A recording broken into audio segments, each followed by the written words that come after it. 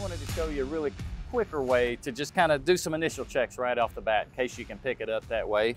We were unsuccessful doing that, so my next step would be to break out my electronic leak detector. I usually don't go to the ultrasonic leak detector unless I'm really having trouble finding that leak, and in which case when I use those ultrasonics, I like to pump it up with nitrogen, add quite a bit of pressure to it because we really want to get that thing leaking hard to use the ultrasonic so you can hear the leak.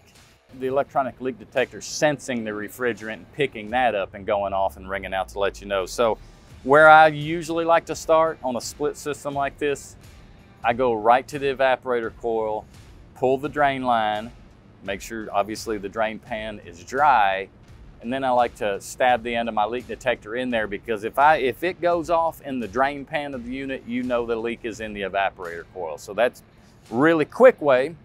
Leak still may be in a U-band of the evaporator coil. Maybe it's not a really big leak, but if you put it in there and you start wringing out in the drain pan of the indoor unit, chances are your leak is somewhere in that evaporator coil. And then at that point, you can tear your panels off your indoor unit, and then I go back to the spray and start spraying down my U-bands on my evaporator coil until I'm picking up bubbles, and then I know, can I repair that leak? Do I need to change the coil? And so on.